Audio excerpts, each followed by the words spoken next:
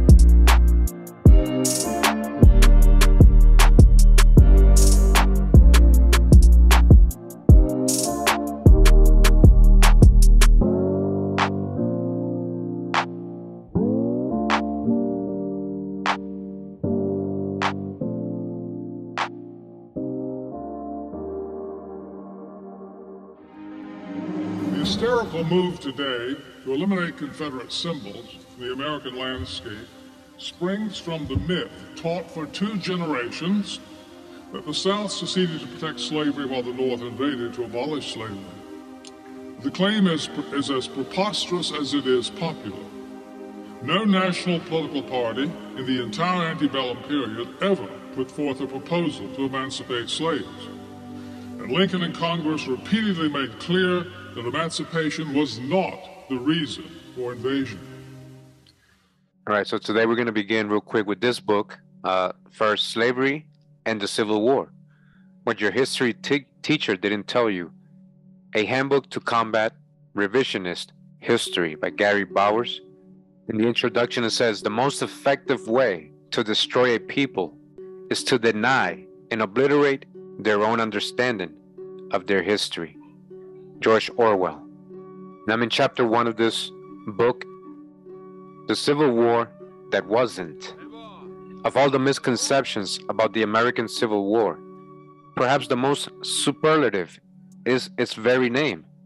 A civil war, by denotative or connotative definition, occurs when a faction wishes to overthrow or control an existing government in order to impose its own ideology upon the governed. The southern states that seceded from the Union had neither the desire nor the plans to take command of the country, all right? They simply wanted to withdraw from it, and arguably, according to even some modern constitutionalists and historians, had a right to do so, based upon the nation's origins. Virginia, New York, and Rhode Island demanded that the right of secession be reserved before they would even agree to the Constitution, thereby implying that secession was indeed a right reserved by individual states. The United States had, after all, seceded from Great Britain only 2 generations before the states of the Confederacy did so. When in the course of human events it becomes necessary for one people to dissolve the political bonds which have connected them with another, states the beginning of the Declaration of Independence that could not have been more applicable than it was to the southern states in 1861, as will be exhibited in the pages following. Of the 30 or so named for the conflict, assigned both during and after the war from both sides, there are several that describe it much more accurately than civil war. Note that this term was used in the very title of this book simply because it is traditional and recognizable, but not because it is accurate. Had some other of the titles been used, many, if not most people, would not know to what this work referred. Hereafter, it will be referred to as the war. All right, they ain't gonna call it a civil war anymore, is what he's saying, because it really wasn't a civil war. It was just the war. The second most common name is the war between the states. However, biased northern writers and other revisionist historians, is a conscious attempt to scapegoat the South, began using the labels slave states for the Confederacy and free states for all others, ignoring the fact that up to 20% of slaves were held in the free states, and thereby invalidating this title. All right, big one. We went over this on part 1 and 2. It wasn't about slavery. We know that when Lincoln went and freed the southern so-called slaves, he didn't free the northern slaves. They still were in slavery. It wasn't about freeing slaves. All right, so as it's saying here, 20% of the slaves were in the so-called free states. That's a fake title. You fell for it. Slave states and free states. All right, they drew an imaginary line and they made you think that from that imaginary line in the South, it was all slavery and everybody in the North was all free. Other names include, according to one's loyalties, the War of the Rebellion, the War of Northern Aggression, the War to Preserve the Union, and the War for Southern Independence. So there's a lot of books actually with these titles, and that's exactly what they're talking about. You know, whoever's writing the story has his own view of it, right? The last is by the far the most accurate and relates the legitimate cause of the conflict. So the War for Southern Independence, that's why they went to war, because the Northern was coming. No doubt about it, they had to go to war with them. In U.S. official government records, it is known as the War of the Rebellion. All right, even in the U.S. official government records, it's not even known as the Civil War. It's called as the War of the Rebellion. Who's rebelling, huh? This title too is incorrect. In 1867, none other than U.S. Supreme Court Justice Salmon P. Chase noted in his declaration that Jefferson Davis or any other Confederate could not be tried for treason, that secession is not rebellion. So this label too is inaccurate, all right? It's not rebellious to practice secession when they felt like they didn't want to be part of that other government. They had their own thing, right? They weren't trying to be rebellious or invade the North. It is also known widely as Mr. Lincoln's War, which is not too far off based. The Brothers' War, which sadly is far too accurate. Our personal favorite, as a matter of classical understatement, is the late Unpleasantness. But regardless of the plethora of names available, it is important to know that only one very obscure and rarely used title for the most devastating event in American history even mentions slavery. It can then readily be concluded that slavery was neither the cause nor the focus of the war, okay? Not the cause. All this talk about slavery as the cause of the war is a smokescreen to hide the stark immorality of the North's invasion. The South did not secede over policy questions regarding slavery, the tariff, Western Territory, or any other policy. The South seceded for the simple reason that it wanted to govern itself and was capable of doing so. No one wastes time today wondering whether Scotland or Catalonia or the colonies in 1776 really had good policy reasons for secession. Their desire for self-government and their ability to do it was a sufficient reason. The question, therefore, that historians should be asking, and which is the only question they ask, is why? Why did the South secede? But they should be asking, why did the North invade? Right, so wanted to show you guys that there's a lot of books out there, really talking about all this stuff. These are really quick books I found here. I just wanted to correlate with the other book that we're going to get into, really, that we've been reading. It says here, this book is called It Wasn't About Slavery, Exposing the Great Lie of the Civil War by Samuel W. Mitchcam Jr. Again, I remember, we got to dodge the hijack. We got to pull the babies out and get all the good info that when we know it's correct, and dodge the hijack with their perspectives, again, their interpretations of what Abraham Lincoln was trying to say, all right? Because we know clearly he was a so-called black man. It says here in the introduction, it is all very simple. The establishment historian writes, the Civil War was all about slavery. The selfless and morally superior Union soldier, brilliantly directed by a prophet and saint, Abraham Lincoln, invaded the evil and decadent South with no other purpose than to liberate the oppressed and downtrodden Negro from his cruel, sadistic masters. All right, so that's the story that we grew up hearing, right? That's kind of the story they put in our head, so we can picture something like that. It says here, filled with righteous indignation, these virtuous knights and military Blue crushed the traitors and brought emancipation in heaven on earth to African Americans, all while bringing defeat and chastisement to the poor, ignorant Southerners, most of whom were slave owners or cruel overseers, who wiped their noses on their shirt sleeves and chewed tobacco, even the women. All right, so again, the guy's making fun of the story they told us growing up, right?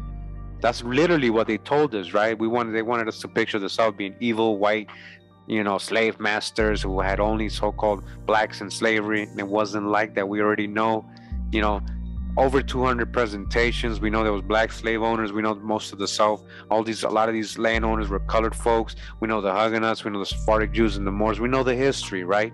And we know a lot of these were American Indians too. The victor, as Churchill said, writes the history. But these historians have abused the privilege. They went crazy with it, right? What passes for history today is cultural and intellectual nihilism, especially when it comes to the myth of the enlightened and noble federal cause. Their aim is not to seek the truth, which should be the ambition of every legitimate historian, but to serve an agenda. All right, they have an agenda when they're lying to us about like the Civil War. They are saying instead, forget the past unless it fits the narrative of which we approve, because everything that occurred before us is irrelevant and inferior to our views, and therefore should be forgotten, modified, corrected, contextualized, or destroyed altogether. Is it possible to be more narcissistic? The French philosopher Bernard of Chartres remarked a long time ago that we stand on the shoulders of giants. Sir Isaac Newton made a similar pronouncement, but he added that the purpose was to see further, not to look down on the giants in scorn.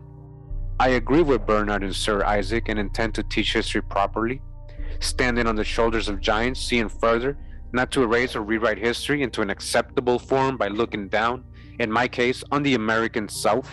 The primary purpose of this book is to help bring some balance to the debate about what happened in the pre-Civil War era. First off, I confess that I do not believe it was a civil war. Again, it wasn't really a civil war. They were forced into, remember. Most military schools outside the United States define a civil war as a struggle between two or more factions for control of the government. Establishment intellectuals have redefined the term in America in order to provide moral cover for what I call the Lincoln Regiment. Yet, if the standard international definition is accepted, one would have to conclude that the objective of Robert E. Lee, Stonewall Jackson, etc., was to conquer and rule New York City, Chicago, Baltimore, Detroit, and the rest of the North, to label our 1861-1865 struggle a civil war. This, of course, is absurd, though I dare say that all four cities and many more would have benefited immensely from benign Confederate military dictatorship. If we reject the term civil war, What is a good name for the conflict? All right, so again, here goes a whole nother book talking about the name. And again, it depends on the person's view and perspective and their experience with the so-called Civil War. It says here, some people prefer the War of the Rebellion, favored by many Northerners in the 19th century. Others prefer the war between the states, while some refer to it as the War for the Southern Independence. Stonewall Jackson called it our second war for independence. I prefer the War for Southern self-determination, which it was. If we apply modern usage of self-determination, after all, if we self-determination is good enough for Bosnia and Herzegovina, why isn't it good enough for Alabama and Mississippi? However, I will use the appellation Civil War in its place since it is widely understood and it conforms to the current usage, but it is nothing more than shorthand for the War for Southern self-determination. There would have been no war had the North not invaded the South. This question is suppressed because an honest answer to it would not be morally attractive. Historians have yet to confront the hard moral truth that the best solution to all the problems facing the Union in 1861, including the moral problem of slavery, was a negotiated division into two federations. All right, and we continue in the book, Slavery and the Civil War, What Your History Teacher Didn't Tell You, a handbook to combat revisionist history by Gary Bowers. Now we're on chapter 3 of this book. It says here, Lincoln, the great emancipator who wasn't. Let it be unequivocally said of Abraham Lincoln that he detested slavery on moral grounds. Let it also be said that he did not send federal troops into the South to free the slaves, but to preserve the Union. Further, if he were alive today, he would be considered the vilest of racists. Modern political correctness notwithstanding, he held most of the attitudes common in his day. Lincoln was not an abolitionist. Lincoln held no animosity toward the slaveholders, though he could not remember a time when he did not abhor the idea of slavery. He found the Northern abolitionists to be extreme, self-righteous, and unrealistic, and underestimating the difficulties that would ensue were slavery to be abolished. All right, these are all his quotes. Further, he did not denounce the slaveholders. I will surely not blame them for not going what I should not know how to do myself, he said. In fact, Lincoln said of the slave owners, if slavery did not exist among them, they would not introduce it. If it did not exist among us, we should not instantly give it up. These are not the words of a man who invaded the southern states in order to free the slaves or punish the slave owners. As munificent as his philosophy was toward slave owners, Lincoln held no such feeling toward the Negro. All right, now what do we know here in this community about Lincoln? A big thing that they probably never gonna mention and not thinking about when they're writing this book right here, which is that Mr. Lincoln, right, was a so-called Negro too, right? Lincoln was a Negro. So again, it wasn't about freeing so-called Negroes, because he was a president and he was a Negro. Aside from the slaves of his wife's family, who were incidentally her slaves by familial tradition, so his wife had slaves, right? He had little contact with the black race. Now dodge the hijack big time. Crayon colors. He was so-called black. He spoke of the taught slaves as being treated in paternalistic fashion. Now remember, they're trying to say that slaves, literally, like listen to how they're writing this book, that because he didn't know any slaves, that meant that he didn't know any black people, because he's trying to say all slaves were black only. You see, so dodge the hijack big time when we're reading these books. I just want to show you that many people have written a whole different version of what we hear all the time. Again, this is a whole different book. Lincoln was not, he didn't care really about freeing people or he didn't care to free so-called blacks. It wasn't about that. It's all about preserving the Union. It's all about that money back. Shout out to Back for What's Mine. Continuing, as indeed a great majority of slaves were treated in paternalistic fashion, meaning that was their dad and mom who had them. They were family, paternalistic fashion. Many slaves were treated like that, like if it was their parents, because a lot of them was their parents. They owned their kids a lot of the time, so they wouldn't be sold. Continuing here, a little further down the book, it says Lincoln's lack of admiration for those enslaved did not end there. Not only did he think they should not be equal citizens, he wished them removed from the United States. My first impulse would be to free all the slaves and send them to Liberia. On December 3rd, 1861, now remember, we're getting the guy's version of what he's interpreting from Lincoln saying. So there's nowhere in his words that would say, I am a white person, you know. So he's interpreting it his way. But he did send colored people over to, he wanted to send them to Liberia and Central America. Yeah, he did want to do that, like Marcus Garvey. Lincoln urged Congress to appropriate money for the deportation of blacks. At that time, he preferred either Liberia or Central America as their ultimate destination. As late as 1863, Lincoln had not given up on his deportation plan, though General Ulysses S. Grant had wanted to militarily take over the Dominican Republic and send them all there. You hear that? Lincoln followed through with his plan of removal of an experimental basis and sent 450 black freedmen to Haiti. Almost half died of smallpox and starvation. Do you hear that? And remember, Lincoln is a so-called black man. There can be no question that his purpose in the war was definitely not to free the slaves. In his inaugural speech on March 4th, 1861, the new president said, I have no purpose, directly or indirectly, to interfere with the institution of slavery.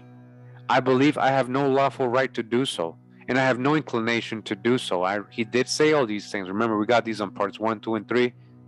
All right. Immediately following secession, Lincoln and the U.S. Congress offered the South the Corwin Amendment, which, among other things, guaranteed permanent slavery forever in the seceded states, if only they would return to the Union. All right. Only if you become to the Union.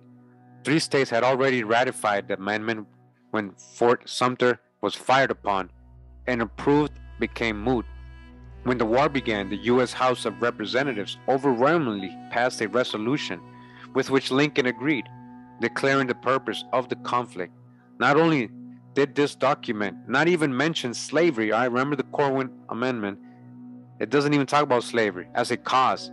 It asserted that slavery would be preserved should the North win and the Union be reunited.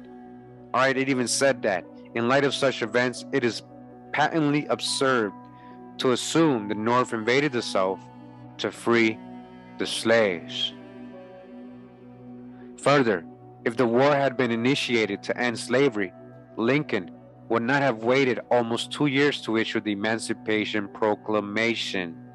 It is quite apparent that this motive was added ex post facto to conceal the real reason for the North's invasion: economic hegemony. It's all about the money. It wasn't about freeing slaves. The Emancipation Proclamation was even 2 years late.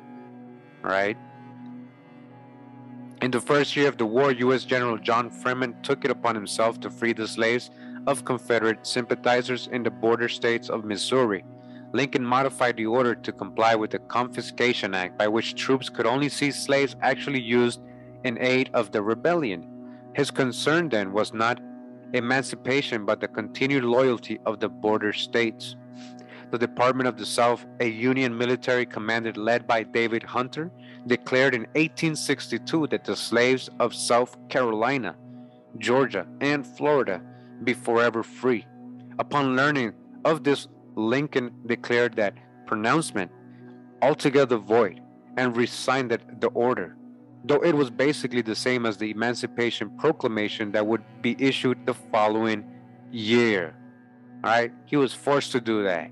Hunter then formed a regiment of fugitive slaves. Lincoln and the War Department refused to commission or pay for the black soldiers. Hunter returned them to their owners. All right. Again, remember, dodge the hijack. A lot of this could be pale-skinned people too. And again, a lot of this also most likely includes American Indians. All right. Lincoln then went on to fire Secretary of War Cameron, primarily because he advocated making soldiers of so-called Negroes. All right. It wasn't until the issuance of Emancipation Proclamation in 1863 that Lincoln gave approval for the use of colored soldiers. That was, like the proclamation itself, a matter of politics and expediency, for he stated that slavery enables the enemies of free institutions to taunt us as hypocrites. It was not his love for blacks or even his opposition to slavery that was important, but the perception of other countries that were leaning toward support for the South. Perhaps the most definitive statement Lincoln made concerning slavery connection with the war came in an interview with the famous journalist Horace Greeley 2 years after the conflict had begun. My paramount object in the struggle is to save the Union, and is not to save or destroy slavery. Again, that was Lincoln. We got this in the other parts. He straight up said, my paramount object in this struggle is to save the Union, and it is not to save or destroy slavery. He went on to say that if he could only save the Union by keeping slavery, he would do so. This war was not about freeing the slaves. Just consider this. As of 1861, the South produced 9 presidents, the North 6. But more important, 5 Southern presidents served 2 terms. No Northern president ever served 2 terms. In the first 64 years, 51 of those were under Southern presidents. You see why New England felt oppressed. No, that number would be higher, most likely, if Polk had not imposed on himself a rule to serve only 1 term. Had Zachary Taylor not died in office, Millard Fillmore would not have been president. And it is likely that William Crawford would have won against John Quincy Adams in 1824 had he not suffered a stroke during the election. If these things had happened, then in the first 64 years, only 8 years would be under Northern presidents. Southerners created Jeffersonian America. Look at Attorney Generals from the South, 14, the North 5. Supreme Court Justices, 17, the North 11. Speakers of the House, the South, 21, the North 12. Southerners were crucial in securing independence from Britain and in forming the Constitution. All the territory acquired by the United States beyond the original 13 states was acquired by Southern administrations. As of 1860, the United States was very much a Jeffersonian regime, governed largely by Southerners. Here, this book is called It Wasn't About Slavery, Exposing the Great Lie of the Civil War by Samuel W. Mitchcam Jr. The real cause of the war says here, the Northern onslaught upon slavery was no more than a piece of specious humbug designed to conceal its desire for economic control of the Southern states. Charles Dickens, 1862. No soldier on either side gave a damn about the slaves. Shelby Foote, American historian. For the love of money is the root of all evil. 1 Timothy 6:10. There you go. And now we come to the real cause of the war, money. Most wars have been about money, or the transfer of riches and territory, which also equates to money, eventually. This economic factor should never be ignored.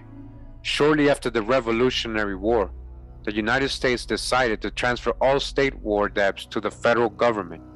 This was a great benefit to the North. Their states were freed from their massive debts, now paid by the central government.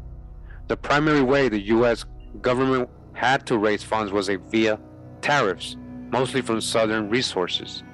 From the beginning, the South was footing the bulk of the expenses of the government. William Grayson, one of Virginia's first U.S. senators, warned that he was afraid that the South would become the milch cow of the Union. Grayson proved to be prophetic. Speaking in 1828, Thomas H. Benton, who opposed slavery, told the Senate, before the Revolution, the South was the seat of wealth, as well as hospitality. Money and all its commanded abounded there. But how is it now? All this is reversed. Why? Benton rhetorically asked himself. Federal legislation was his answer. Virginia, the two Carolinas, and Georgia may be said to defray 3/4 of the annual expense in supporting the federal government, and of this great sum annually furnished by them, nothing or next to nothing is returned to them in the shape of government expenditures. Benton went on to say, the South must be exhausted by its money and its property by a course of legislation which is forever taken away and never returning anything. Every new tariff increases the force of this action. No tariff has ever yet included Virginia, the two Carolinas, and Georgia, except to increase the burdens imposed upon them. After seeing Senator Benton's remarks, the reader might as well ask, why didn't the South leave the Union earlier than it did? Part of it came close during the nullification crisis. Only after Henry Clay and John C. Calhoun reached their tariff reduction agreement in 1833 did South Carolina back off secession. For despite the high tariff rates, the South and North both prospered then because they had a symbiotic economic relationship. When the Southerners bought their slaves from the Yankee flesh peddlers, they were using money loaned to them by Northern banks. The worldwide industrial revolution was based largely on textile manufacturing, which required enormous amounts of cotton. The South produced more than 75% of the world's cotton, where the South, America, terrestrial paradise, right? Agriculture. The New England textile industry was built on this cotton, which was mostly planted, cultivated, picked, and ginned by slaves. Cotton produced by slaves built the North prosperity like that of the Deep South. Even the Northern shipping industry depended on cotton and slavery. The North sent supplies, especially food and clothing, to the South via ship. These same vessels took back cotton, much of it produced by slaves, to the New England textile mills, of which there were thousands. They then used it to manufacture textiles, which they shipped abroad. As James Madison said, the road to profitable trade for New England ran through the cotton fields of the South. Wall Street and the northeastern banking industry also indirectly depended on cotton and slavery. Plantation owners often borrowed to buy new land and slaves, and New York banks were more than happy to loan money to them. Cotton was America's #1 economic product, right? Cotton, accounting for more than half of all exports. The export value of cotton alone stood at $161,434,923 in 1859. That same year, the total value of all exports from North stood at only $78,217,202. In other words, the value of one Southern product accounted for more than twice the value of all Northern exports combined. As the country moved towards civil war in the late 1850s, the tax scales were tilted heavily against Dixie. President Buchanan told Congress the South had not had her share of money from the Treasury, and unjust discrimination had been made against her. By 1860, 80 to 90% of federal revenue came from the Southern export trade, which was largely built on slavery. Leonard M. Scruggs, a distinguished author and historian, put the figure even higher at around 95%. Here we see the real reason Abraham Lincoln and the more moderate Republicans did not wish to disturb slavery in the South. From its establishment up until 1861, the United States government was mostly funded by Southern agriculture and especially the cotton industry, much of which depended on slave labor. If slavery were abolished, federal funding would be eliminated with it. Thus, Lincoln and his allies only opposed the expansion of slavery into the territories. In doing so, Northern Republicans could create and then keep their lock on political power by adding more and more non-Southern states. The Southern states would become isolated and politically impotent vassal provinces and economic colonies, easily dominated and bullied by more populous North, which would be in a position to pick their pockets wherever it wished. Consider the moral tariff as a prime example. No sooner had the lower tariff of 1857 passed than northern elements in Congress began to agitate for its replacement. In 1858, Representative Justin Smith Morrill of Vermont introduced the moral tariff in Congress. It would have raised the average dutiable ad valorem tax on imports from just under 20% in 1860, under the tariff of 1857, to more than 36% in 1862, and a whopping 47% within 3 years. Predictably, some of the protected northern industries and corporations needed to import specific items, so they were classified as non-dutiable, non-taxed. The South accounted for close to 82% of the U.S. export business and for more than 83% of American tariff revenues even before the moral tariff. About 80% of these revenues went to public works projects, railroads, and industrial subsidies in the North, enriching Northerners at the expense of the South. The moral tariff would make this unhealthy situation even worse. Despite its blatant unfairness, it passed the House of Representatives by a vote of 105 to 64. Only one of the South's 40 representatives voted for it. The moral tariff was, and protective tariffs in general are, particularly hard on exporters. By driving up the cost of imports, this tariff especially jeopardized the South's cotton market in Europe because England could develop new production regions in colonies such as India and lower the cost of imported cotton. The Southerners also faced retaliatory tariffs. Congressman Thaddeus Stevens of Pennsylvania was one of the sponsors of the moral tariff. He acknowledged that the bill would cause suffering in the South and West and would particularly hurt the poor, who would have to pay more for products, but it would benefit the Northeast through increased industrial production and the higher prices manufacturers could charge consumers. Stevens was a radical abolitionist and an excellent speaker, but not a nice person. He was profoundly anti-Southern and anti-Christian as well, once declaring that the Bible is nothing but the obsolete history of a barbarous people. He felt that if the South wanted to be prosperous, it should abolish slavery and become like the Northeast. That the South did not want to be like the Northeast was a fact that he simply could not understand, and he viewed it with malice. Fortunately for the South, Robert M. T. Hunter of Virginia chaired the Senate Finance Committee. He bottled up Morrill's proposed tariff in committee so that it became an issue in the 1860 election campaign. Both Douglas and Breckinridge opposed high tariffs, but not Lincoln. His support of the moral tariff helped him carry the critical states of Pennsylvania and New Jersey by a plurality. So that's what helped Lincoln win a little bit, huh? The Northern protectionists were pleased when the Deep South seceded and its senators went home.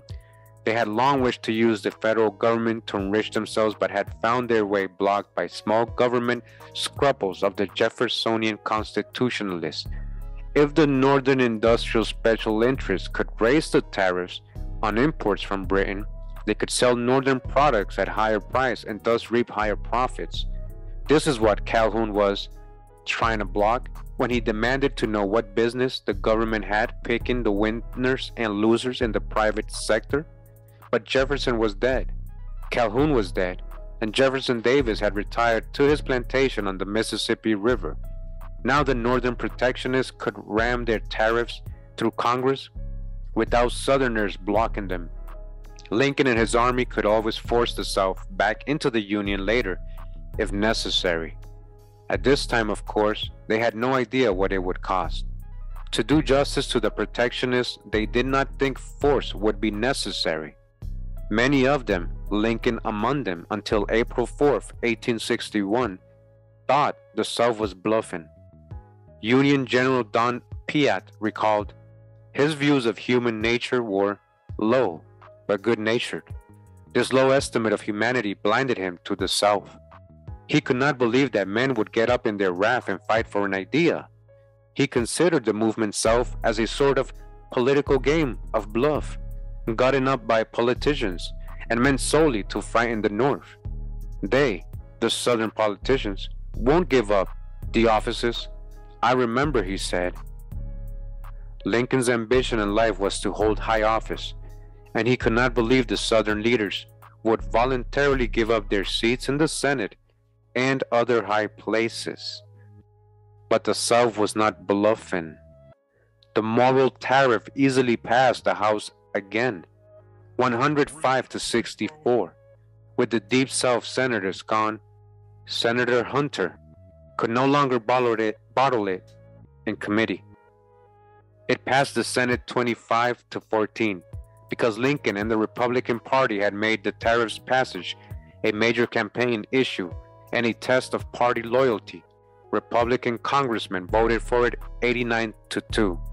In the Senate, Republicans voted it 24 to 0. It is worth noting that the tariff bill had priority even before excluding slavery from the territories. President Buchanan signed the tariff into law on March 2, 1861, 2 days before he left office. For practical purposes, Henry Clay's America system was now the law of the land. It had been Lincoln's political North Star throughout his public career. But the America system, whatever its aims, only helped the North. The Constitution allowed the federal government to collect tariffs to fund itself, but it had never been meant to enrich some people at the expense of others. Now the Constitution was irrelevant. Turned on its ear, it no longer served as an instrument to limit federal power. The moral tariff is a powerful and astonishing example of short-sighted partisans, greed, and its catastrophic consequences. Leonard Scruggs wrote later, the terms of the moral tariff were so harsh that it virtually forced the rest of the South, Arkansas, Tennessee, North Carolina, and Virginia, out of the Union. Maryland, Kentucky, and Missouri might have left too, had they been allowed to do so. After a 40-year history of economic abuse, the ties that bound the Union together disintegrated altogether. The southern states which remained in the Union saw that they would be treated unfairly by the North. The moral tariff, the North's refusal to enforce laws it didn't like, and open Northern sympathy with terrorists pushed the Southerners over the edge. Many who had been pro-Union before Harper's Ferry and the moral tariff now favored secession. There was a solution to the slavery problem, but it required recognition from all parties that it was a national problem that needed a national solution in which all parties sacrificed. All parties had profited from slavery. The irresponsible abolitionists only offered sacrifice from other people, while most Northerners, many of whom had been more than willing to share in the profits associated with slavery directly and indirectly, were unwilling to share in any sacrifices. They were not willing to help pay for a compensated emancipation. For example, like pay the slaves, right? Pay. It's a small wonder the Southern newspaper of the day editorialized about Northern hypocrisy. Lincoln and his cronies had grand plans for the money they would get from their monstrously high tariffs. They did not believe the South was likely to go to war over this issue. They were dead wrong. Some Northern apologists tried to dismiss the moral tariff as a cause for the war by pointing out that it had not passed the Senate before the South seceded. Author James Spence, however, addressed this issue in 1862 when he wrote, "The Cotton States had indeed seceded previously, but why? Because, as we have seen, political power had passed into the hands of the North, and they anticipated from the change an utter disregard of their interest, and of course of policy opposed to the spirit of the Constitution and to their rights under it. Was it possible to offer the world more prompt or convincing proof than this tariff affords, that their apprehensions were well founded?" Some historians have questioned whether the South could have been a viable nation. However, the antebellum South was wealthier than many people today realize. Had it been an independent country, listen to this, the South did have all the wealth. So they could have been an independent country. It says, and if they had been in its own country in 1860, its economy would have been ranked the third largest on the European and American continents. Third largest.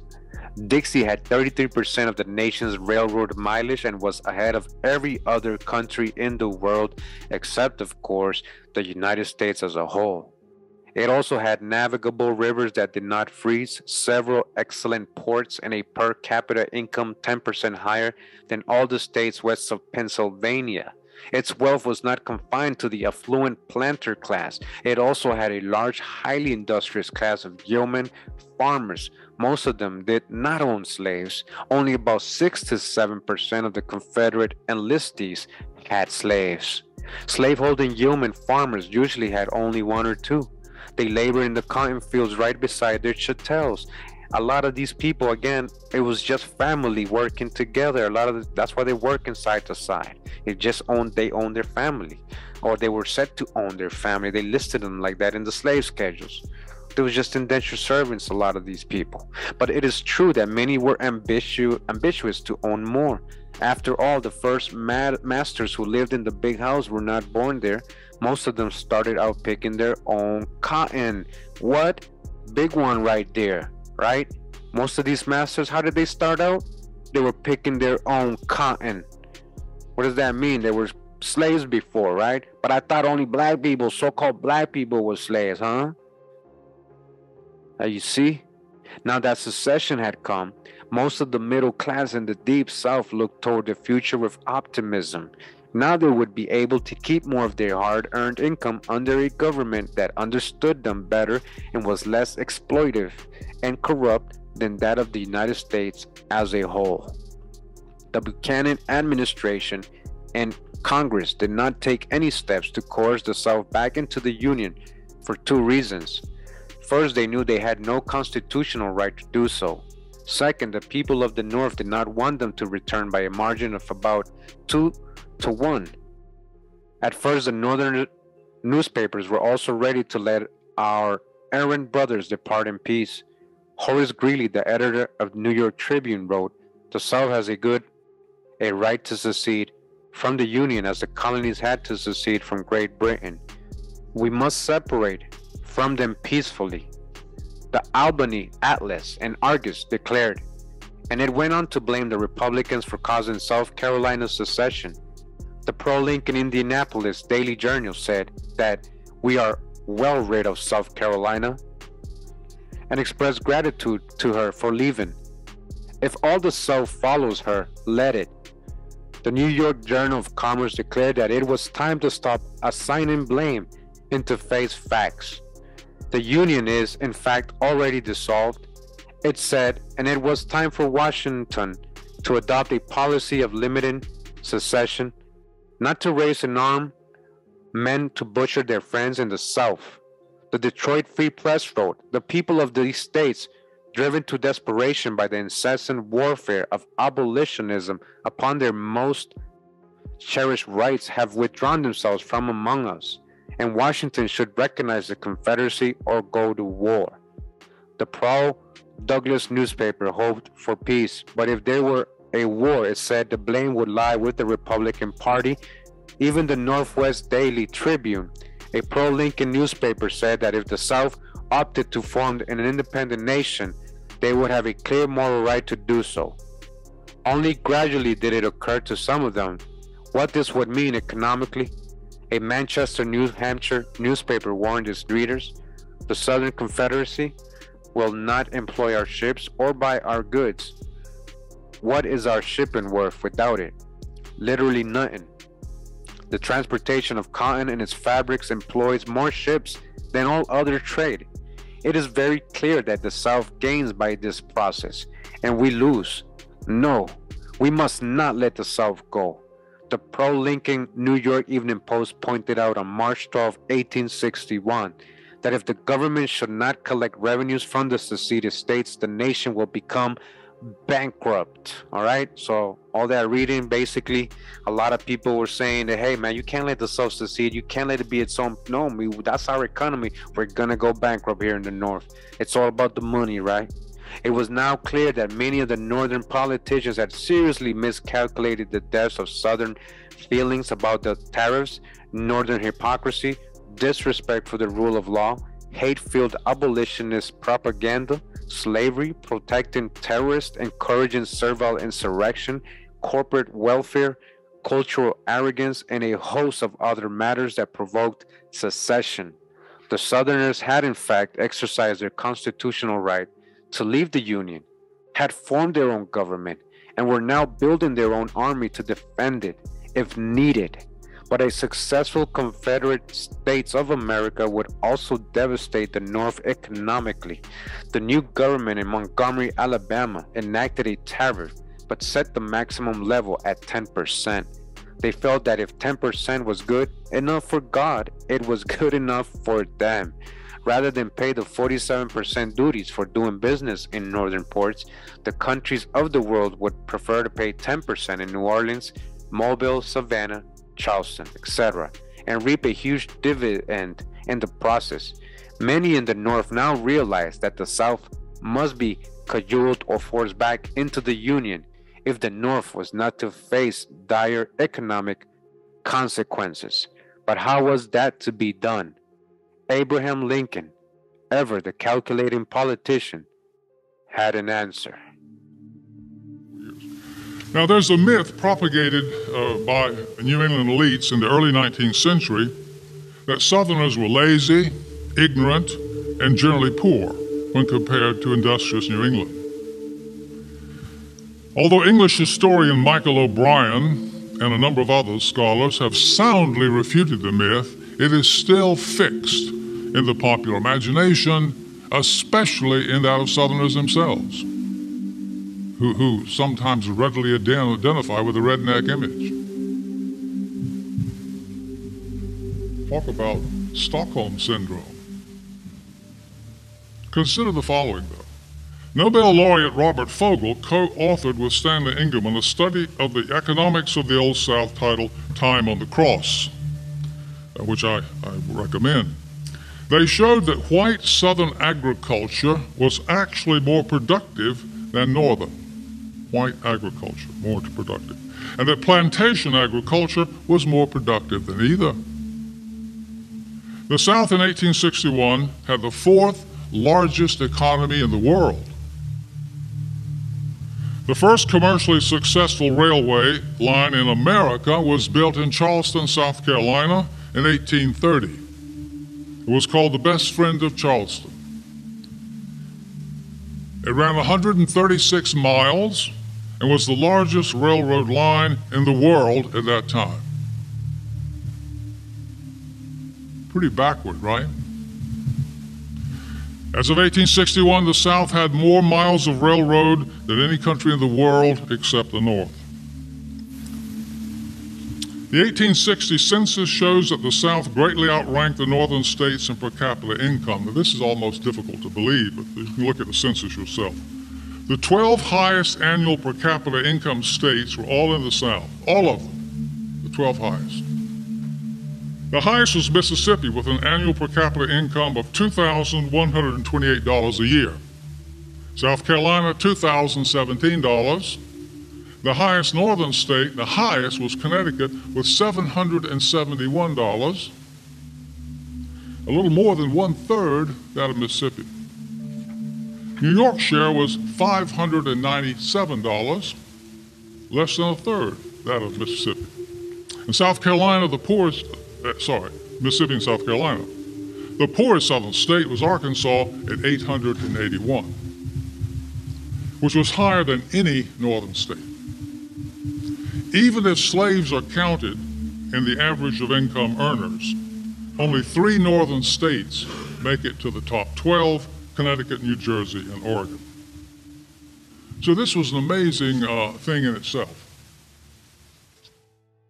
All right, so now we're going to get into this book again. This is a book we gone over in, I believe, part 2 and 3 of this series.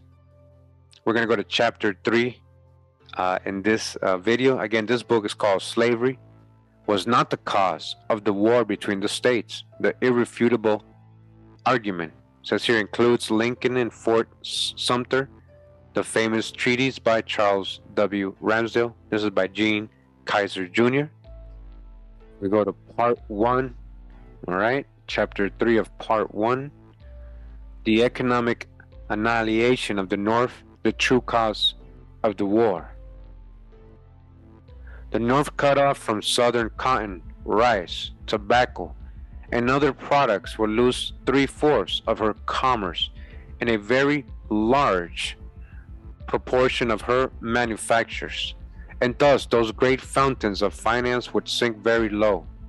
Would the North in such a condition as that declare war against the South? Henry L. Benning, November 19, 1860. The cause of the war itself is not complicated. The South seceded and the North immediately began a dramatic economic collapse. Northerners quickly discovered that their great wealth and employment depended on the South, on manufacturing for the South, on financing Southern agriculture, on shipping Southern commodities around the world. Cotton alone made up to 60% of U.S. exports in 1860. This was the era of the Pax Britannica, and Great Britain ruled world trade, not the North. The North's biggest customer by far was the South.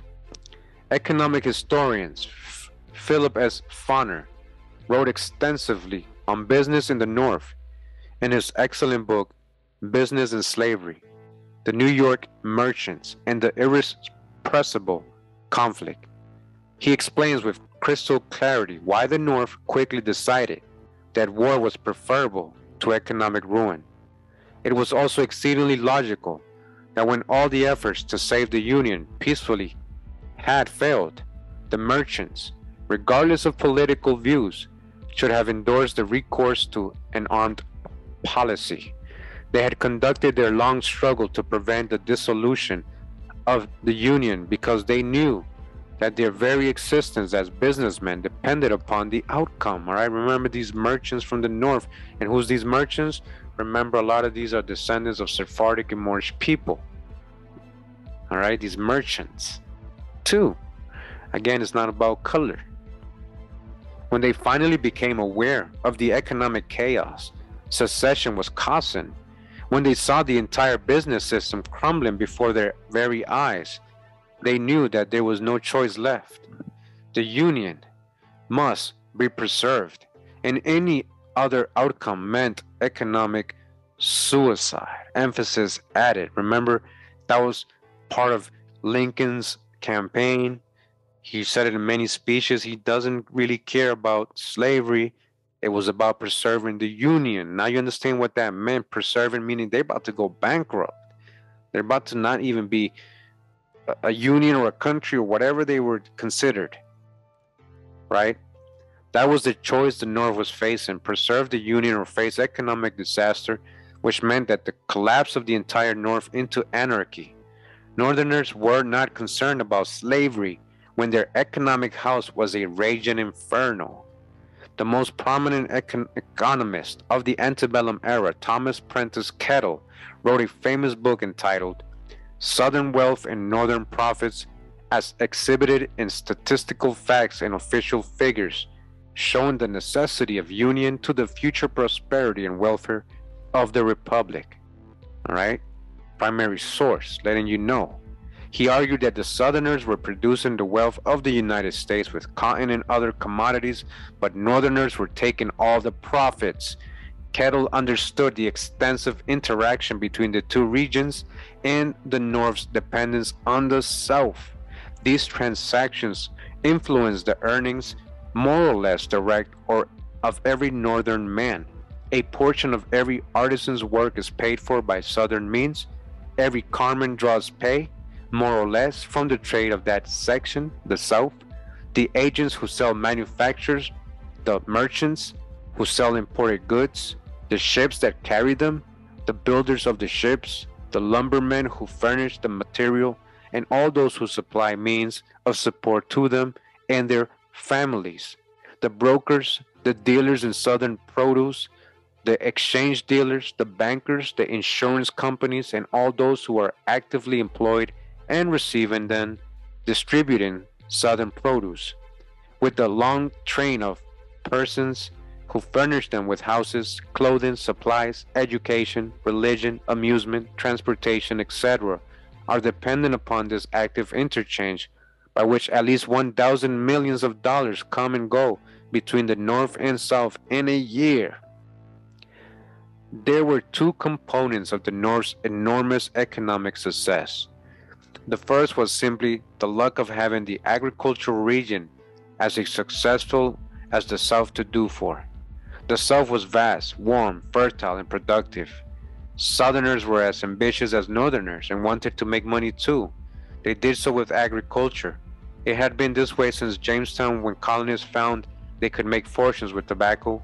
Then later, when the cotton gin made short staple cotton profitable. Per capita income in the South in the years before the war was roughly the same as in the North. So supplying the successful South with goods and services and shipping for the South gave Northerners jobs. The second was the utterly unfair taxation of the South for the direct benefit of the North.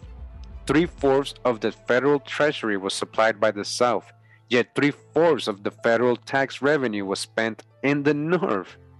It was mostly Southerners who had to pay the high tariffs that protected Northern businesses and industry. All right, you see that?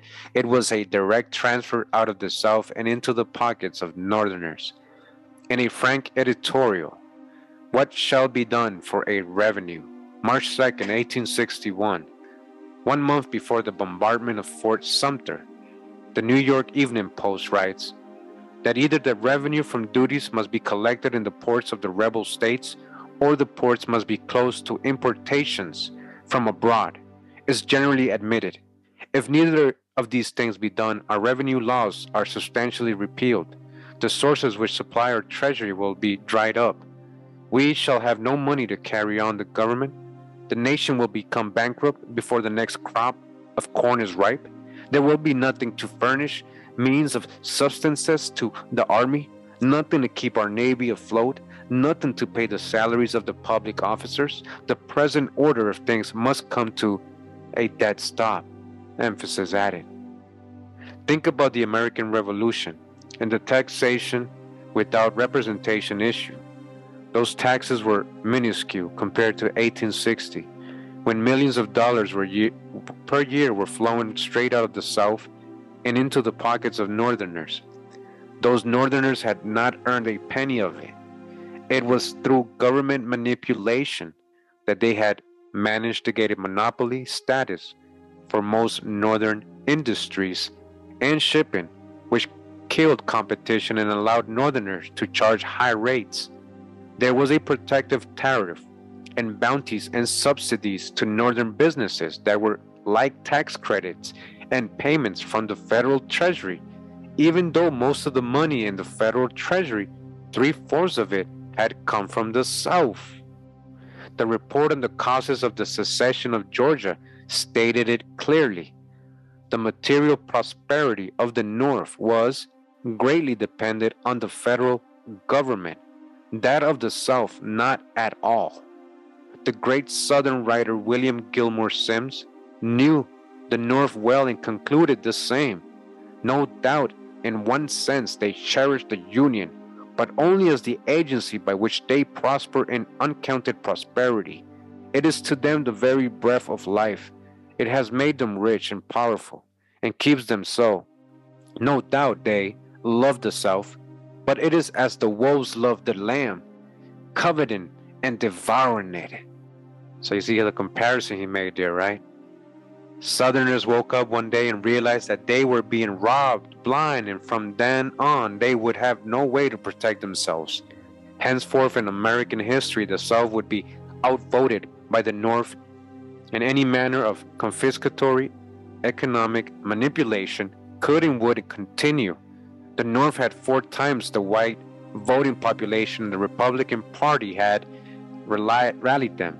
The governance of the entire country would now be by the North, for the North. George Washington had warned against sectional parties, but Wendell Phillips proudly stated that the Republican Party was the party of the North pledged against the South. Alexis de Tocqueville had predicted that if any one state gained enough power to control the government, it would make the rest of the country tributary to its power and would rule for its benefit. That's exactly what happened, except it wasn't one state, it was the northern states with their similar commercial interests, all right? You see that? That's what happened. This section from the address of people of South Carolina, assembled in convention to the people of the slaveholding states of the United States in December of 1860, explains precisely why the southern states were now in the exact same position toward the north that the colonies had been toward Great Britain, all right? It says, the Revolution of 1776 turned upon one great principle, self-government and self-taxation, the criterion of self-government, where the interests of two peoples united together under one government are different.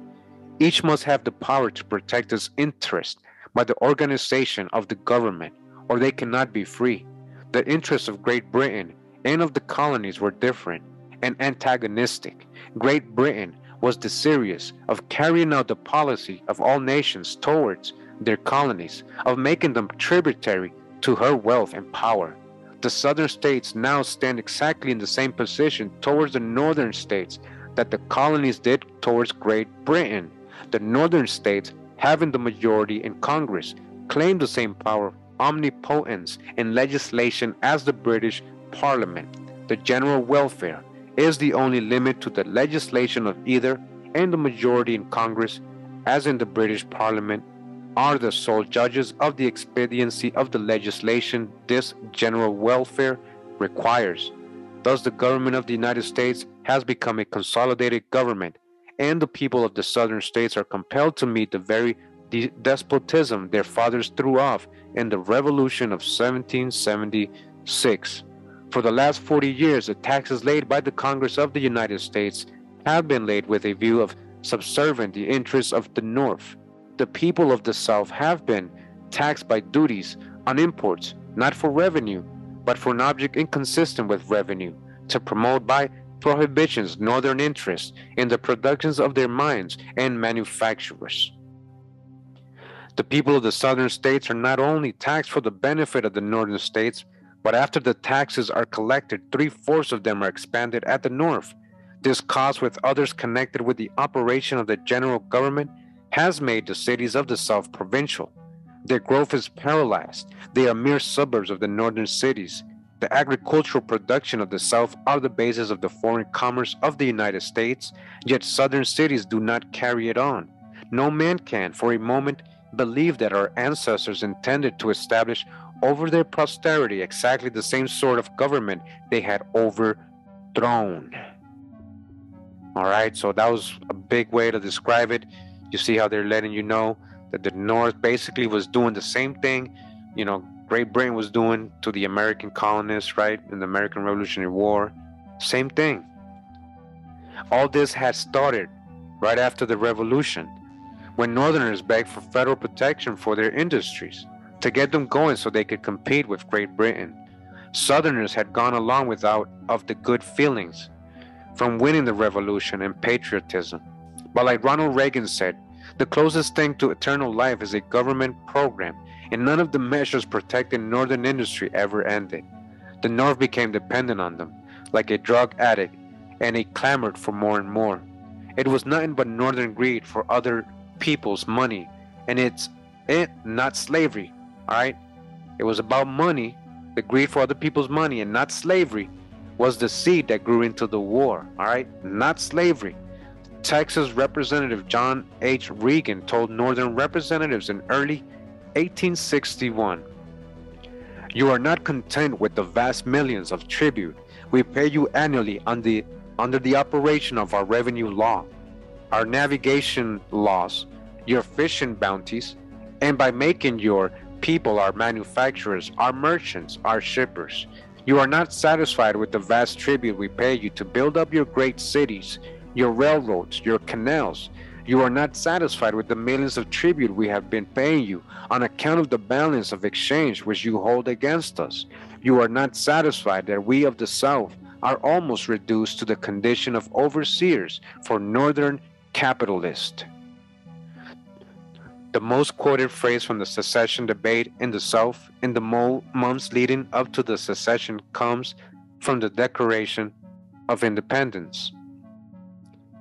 Governments are instituted among men, deriving their just powers from the consent of the governed, that whenever any form of government becomes destructive of these ends, it is the right of the people to alter or to abolish it, and to institute a new government, laying its foundation on such principles and organizing its powers in such form as to them shall seem most likely to affect their safety and happiness.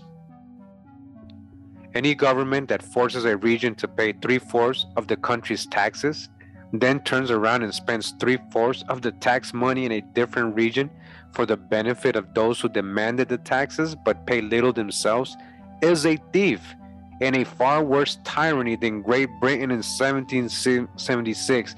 They were worse than Great Britain, all right? The northern states, they were way worse. The federal government in 1860 did not have the consent of the government in the South or any just powers.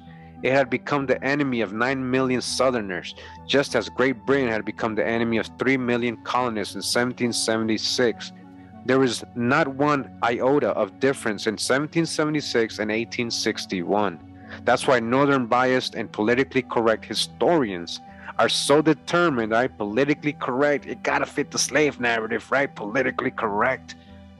Are so determined, these gatekeepers, to keep the focus on slavery as the cause of the war, with the implication that Northerners are the good guys and Southerners the bad.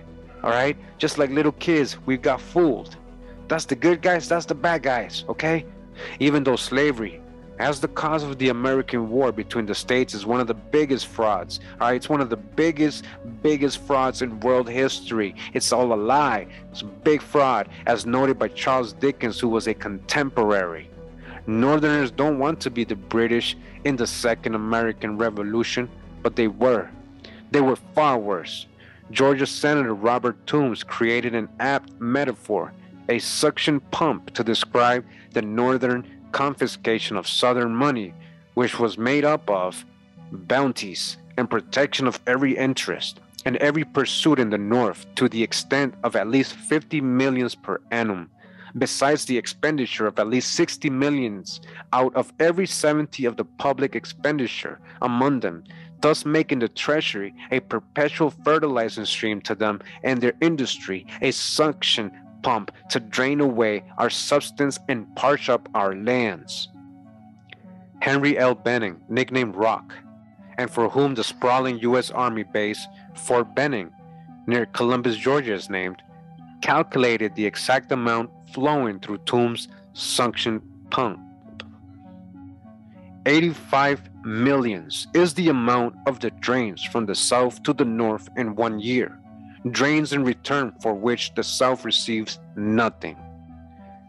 Benning argues that this $85 million, a gargantuan sum in 1861, that's a lot of money back in 1861, was not legitimately earned profit, but the extra above normal profit that Southerners had to pay because prices were higher than they should have been. Monopolies protected Northern businesses and shipping exempted them from market competition. Therefore, they had no incentive to keep costs down. They could charge what they wanted, and of course, it was going to be as much as they could get. When a customer needs a product but the government says you can only buy from one supplier, you have to pay that supplier price, even though 100 suppliers might make the exact same product and charge half the price. Say it's 1860 and you need a widget on your farm that costs $50 from any several different European companies. You would have your choice, but then the federal government steps in and says you can only buy from Monopoly Company of the North, and their price is $175. The $125 difference is what Bennett is talking about. That's a lot of money they would add, see? Those taxes they were adding. It is unearned money sucked out of the South and deposited into the pockets of Northerners simply because the Northern owners of Monopoly Company of the North lobbied the federal government to grant them monopoly status. The same thing happened with monopoly shipping rates. The tariff worked similarly too. It allowed Northern businesses to ignore market competition and charge right up the level of the tariff. The higher a tariff they could get through political manipulation, the more money that went into their pockets. Preserving the Union, the North's money machine, its suction pump, its cash cow, was critical, not just desirable, as the Northern businessmen concluded. The Union must be preserved. Any other outcome meant economic suicide, which meant bankruptcy, anarchy, and societal collapse. Lincoln and the Northern Congress understood this completely and agreed wholeheartedly, which is why they say over and over and over, the war between the states is about preserving the Union, not ending slavery. Slavery obviously is not why the North went to war in the weeks before the bombardment of Fort Sumter. Northerners either bent over backwards to protect slavery or were virtually silent on the slavery issue, but they were screaming at the threshold of pain about the impending economic catastrophe. The prescient Bennett asked a question which predicted the violent future with 100% accuracy. The North cut off from Southern cotton, rice, tobacco, and other Southern products would lose 3/4 of her commerce and a very large proportion of her manufacturers, and thus those great fountains of finance would sink very low. Would not the North in such a condition as that declare war against the South? All right, so that was deep. He predicted what they were going to do. He knew as soon as they cut up the pipeline, the money, right? They were going to oh, we're going to war. Oh, they playing with the money? Oh, you know what's going to happen. These are the issues that caused the war between the states. It had nothing whatsoever to do with slavery. All right, people, it had nothing to do with slavery. It's not me saying this. These are not my opinions. This is just history, especially not with any kindness on the part of the North toward black people or desire by the North to end slavery. Now remember, dodge the hijack with crayon colors. Remember who's the president. Abraham Lincoln is a so-called black man, right? So it's not about freeing so-called black people or ending slavery. We already got all the sources. We got the truth. Let's not go backwards. Remember the past presentations. Let's put it into reference here. Lincoln is a so-called black man. So it's not about crayon colors. It was all about money, power, and the ascendance of one region's economic interests over another's. Charles Dickens, author of A Christmas Carol, David Copperfield, and so many other wonderful books, who is thought of as a literary colossus and the greatest novelist of the Victorian period, also published a periodical all the year round. He was up on current events and horrified by the American War. He correctly identified it as a tariff war over economic issues, and slavery has in reality nothing on earth to do with it. All right, Charles Dickens said that. Dickens said the federal government compelled the South to pay a heavy fine into the pockets of Northern manufacturers, so that every feeling and interest on the one side, South, calls for political partition, and every pocket interest on the other side, North, for union. Dickens said the North, having gradually got to itself the making of the laws and the settlement of the tariffs, taxed the South most abominably for its own advantage. He noted the hypocrisy of the North and its bad treatment of black people and the South's right to succeed, all right, or their own slaves, not just so-called black people. They had white servants too. And he says here, every reasonable creature may know it willing that the North hates the Negro, and that until it was convenient to make a pretense that sympathy with him was the cause of the war, it hated the abolitionists and derided them up hill and down dale. For the rest, there is not a pin to choose between the two parties. They will both rant and lie and fight. until they come to a compromise, and the slave may be thrown into that compromise or thrown out of it, just as it happens. As to secession being rebellion, it is distinctively provable by state papers that Washington considered it no such thing. All right, the Massachusetts, now loudest against it, has itself asserted its right to succeed again and again, and that years ago, when two Carolinas began to train their militia expressly for secession, commissioners were sent to treat with them and to represent the disastrous policy of such a secession, who never dreamed of hinting that it would be rebellion. Dickens was adamant that the quarrel between North and South is, as it stands, solely a fiscal quarrel, because Union means so many millions a year lost to the South. Secession means the loss of the same millions to the North. The love of money is the root of this, as of many, many other evils. Of course, it is the Northern love of other people's money that is the root of all evil Dickens is talking about. Southerners were simply trying to keep their money from being confiscated by the government and given to the Northerners, just as the colonists were trying to keep their money from being confiscated by King George III and distributed throughout the British Empire. Every man and woman can understand that.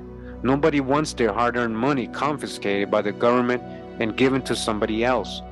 Dickens' famous biographer Peter Ackroyd used Scrooge's favorite word to describe the Northern lie later in the war, that slavery was suddenly their reason for fighting, even though the Emancipation Proclamation freed no slaves, or few, deliberately left close to 500,000 in slavery in the 5 Union slave states, and left hundreds of thousands in slavery and captured. Now remember what he's talking about. We got this in the previous parts of this series. The Union only freed the ones in the South. They didn't free the slaves they had in the Union. They had thousands of slaves too, and they didn't free them. They didn't free the ones in the Union. So it wasn't about freeing slaves, okay? It says here, Confederate territory.